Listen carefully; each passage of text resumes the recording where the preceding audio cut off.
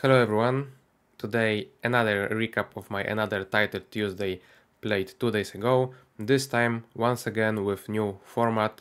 I will firstly talk about first half of the game off stream, offline, as I'm talking to you guys now, and then in the very crazy moment I will switch back to the stream so that you can know my thoughts in a rush of blood with emotions, and I believe this will be a perfect setup for today's video. So without further ado, let's jump straight into this game. Okay, so opponent started with the move d4, I opted for a move d6, I tried it also in the first game of the tournament, or the second one, I don't remember really. This is the fourth one. The idea is that I wanted to achieve a quite passive but solid setup strategically, that I know about from a book about strategy, so overall it is completely sound and should work.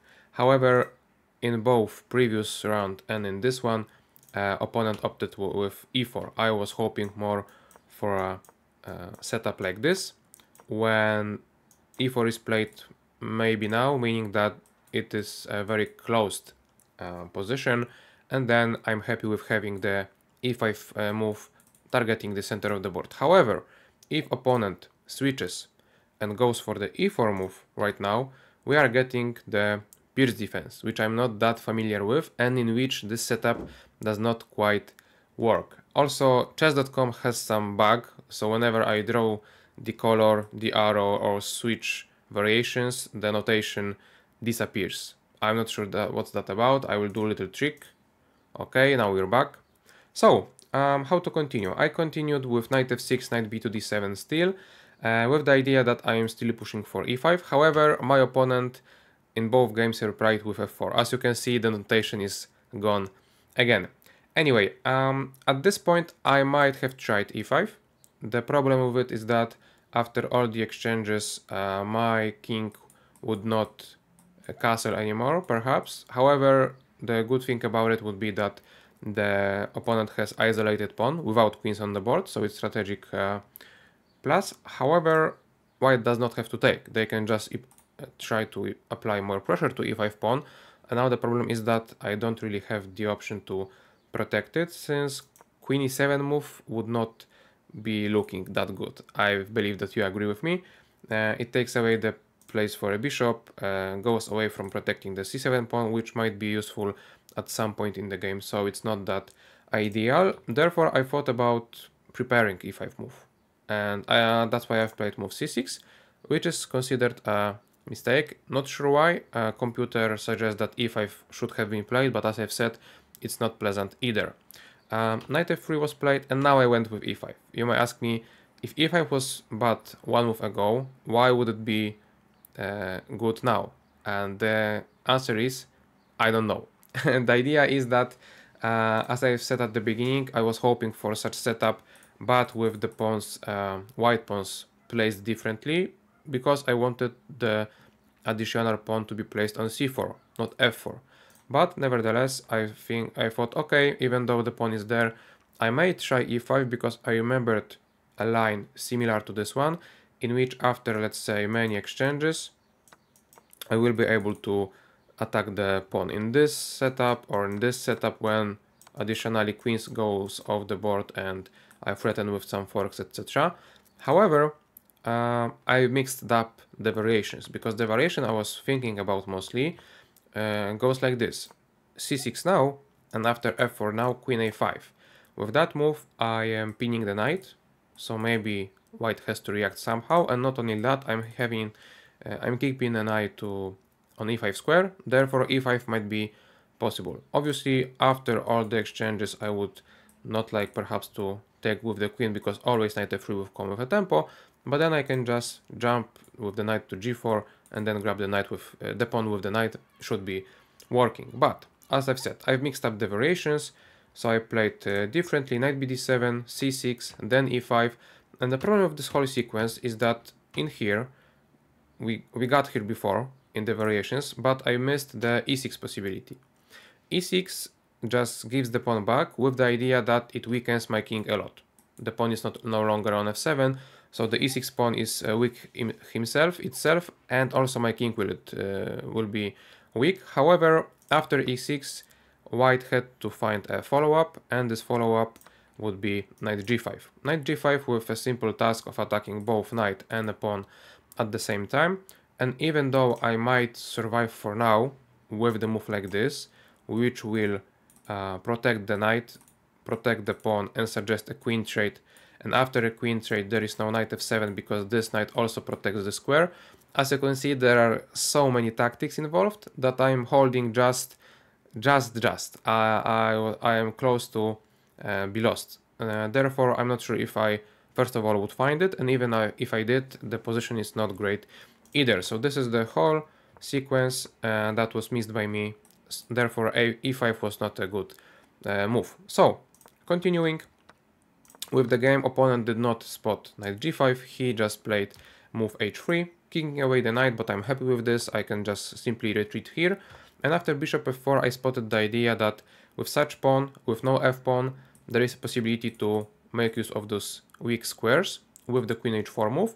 But because the knight protects the square, I firstly want to exchange the knight with the idea that after g takes e3, I can deliver the double attack and win the game. However, obviously, white took with a queen, meaning that the bishop is protected, and not only that, making way for the opponent to castle long. And the problem for me is that I am lacking the development. Look at this, guys.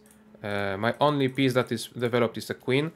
I don't consider the knight as a developed piece because it doesn't have the purpose here, meaning that I still have to make many moves in order to be fine in this game. So that's why computer does not like it. That's why I didn't like it. But I just tried to continue playing normally, which is bishop e7 with the idea of castling and slowly getting there in terms of development. My opponent had a nice option of playing bishop d6 that I've mentioned during the stream, with the idea being that he opens the f-file, not allowing me to castle, making my king stay in the center, also trying to exchange my king's defender, and it would happen after bishop d6, I saw move knight e5, and during the stream I was also going further into the variation, and I've said that after queen f4, trying to keep an eye on the knight and the castle, I have knight f7. Knight f7 would kick away the rook and cover the f-file, allowing me to castle. However, I did not see that white might play queen g3, hitting the knight and the pawn, and this would be a far bigger threat, since knight f7 is not working anymore because of the queen g7, and I cannot take opponent's rook without mine being taken, and that's where the problem is. Anyway, my opponent did not play bishop d6, which I believe is inaccuracy practically, because after queen g3, which is considered as a top move by engine, by humans, I don't feel like it's the greatest of moves, because I can now just simply castle and then, as I've said, slowly develop all my other pieces. And the game continues like this. Bishop h6, pretty nice, but also pretty simple trick, not doing much for white, so I just defended it with putting my bishop to the better place. Bishop c4, knight e5, so as you can see, my knight is becoming more active, my bishop is becoming more active, my king is becoming safe. So all in all, each move I am better and better. And after queen h8, my opponent played strangely looking move rook f1. Why is strangely looking? Well, because my idea of king h8 was to go away from the pin so that I can take the bishop. And rook hf1 does not directly protect the opponent from me taking the bishop, but it involves a little bit of tactic there, which I calculated, as I've said, during the stream. And this is the moment, guys, when we will switch to the stream. So not only you can give me some feedback on how did you like this analysis off stream, with me explaining with all the arrows and so on, comparing to the explanations in the stream. I'm curious about your comments on this, but without spoiling much more, let's just go straight into the stream. Here. Okay, I can try to draw the arrows as Hikaru do, but I don't have that much time, so I will just play the moves and explain the variation as it goes, because I believe this is what will happen. So he will sack on f6, take on e5, now I have this check, queen g5, suggesting queen trade, protecting the rook, not being afraid of those checks.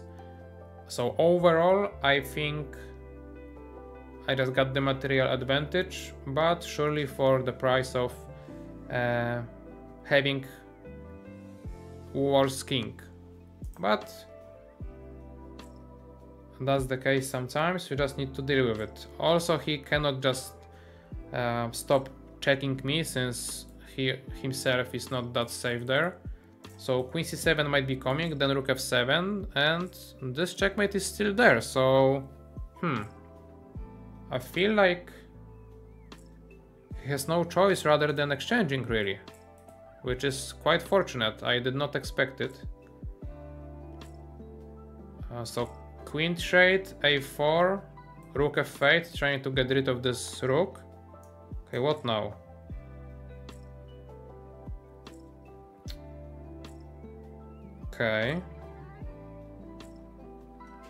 Okay, let's go for some tactics, guys.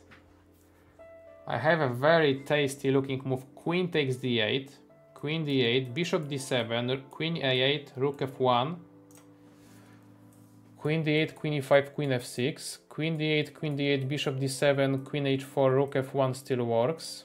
Queen c7, queen a5 does not help either. Okay, let's take it. Let's have some fun. Oh, that's nasty. By me.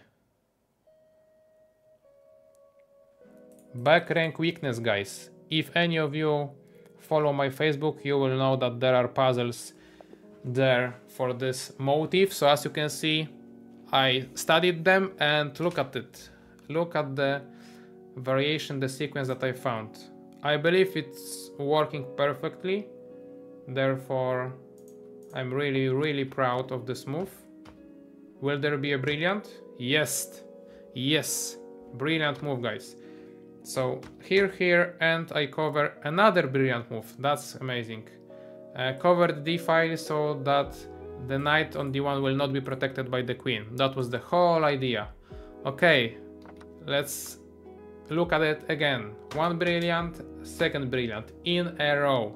This will make the recap. So guys, I was not lying, right? It made the recap. It made the recap with all the analysis, arrows, variations, all the good stuff that you like. Let me know in the comments what do you think in general about this new format, so mixing up the analysis and then stream, not all together. I'm curious about that. Also, I can assure you that this week there will be the whole new fresh series coming out on my channel, meaning that if you are not already subscribed, please do it now, and so that you will not miss any of my future videos, and leave a like so that I will know that you watch the video until this point. Without saying anything else, enjoy your day, and we'll see each other during the weekend. Bye.